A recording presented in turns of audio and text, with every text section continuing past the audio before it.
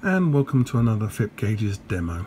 This demo is to show you how to label the buttons within our gauges, and the labeling is done within SPAD.next, the actual change of the labels, and we provide labeling as defaults, but you have to program those within SPAD.next itself.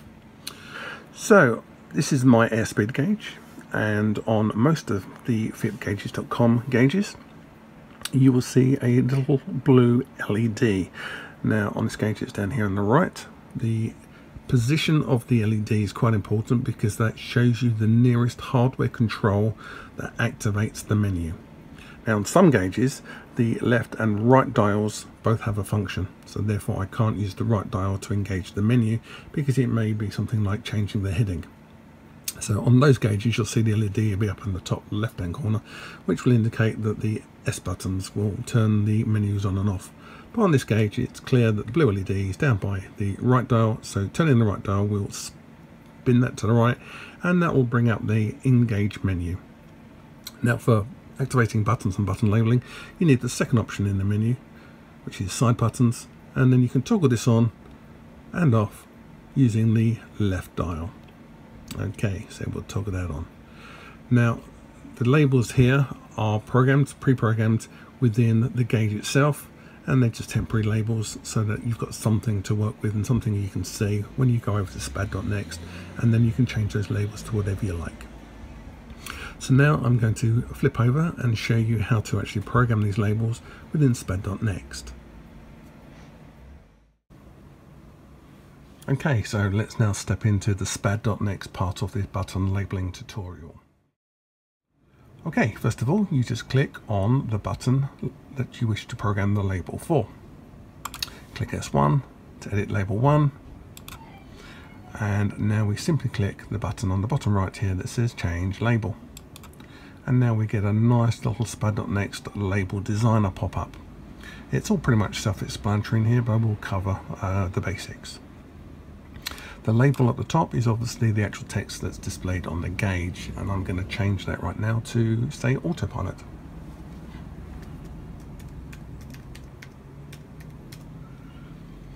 Okay, you can also change the font to whatever you like.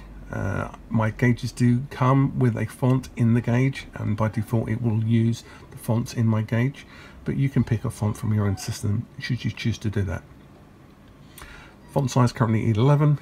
Obviously you don't want the font too big if you've got lots of text, because the text will then move into your gauge area. You have various different styles: bold, italic and normal, and you can also change the foreground and background colors of the label as well. So I've changed that to autopilot. I click on the save, and now the first label, as you can see, has changed to autopilot.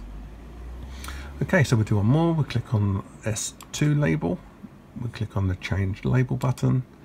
This time I'm going to type in flaps, and I'm going to select a different color. Let's try white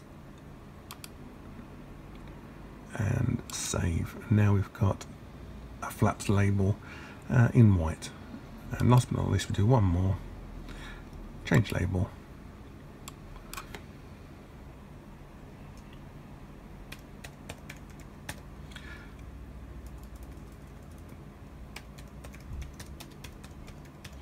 This is an example of a long label. Obviously you don't want your labels to be too long because they will interfere with the gauge.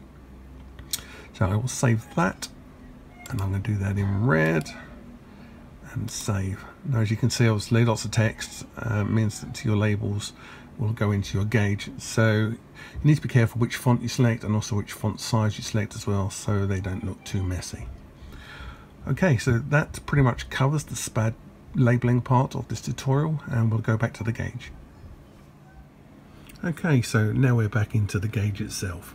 Okay, so now you can see the labels that I programmed: autopilot, flaps and parking brakes. Apologies for the colours being slightly rubbish. That parking brakes is bright red, and obviously the labels that we haven't programmed. Now if I go into the menu and to side buttons, as you can see, when the side buttons are turned off now, that the labels that have been programmed in SPAD.next won't turn off.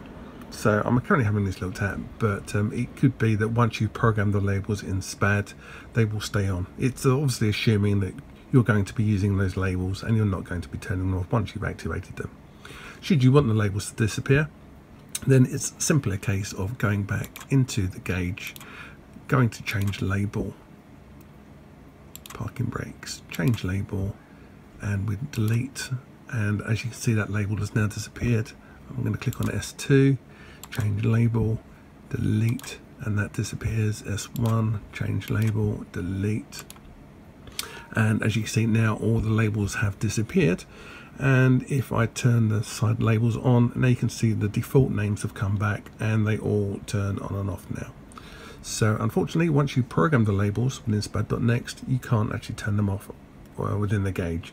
You'll have to remove those within SPAD. I'm hoping there'll be a fix for that soon, and I'll update the video if that is the case.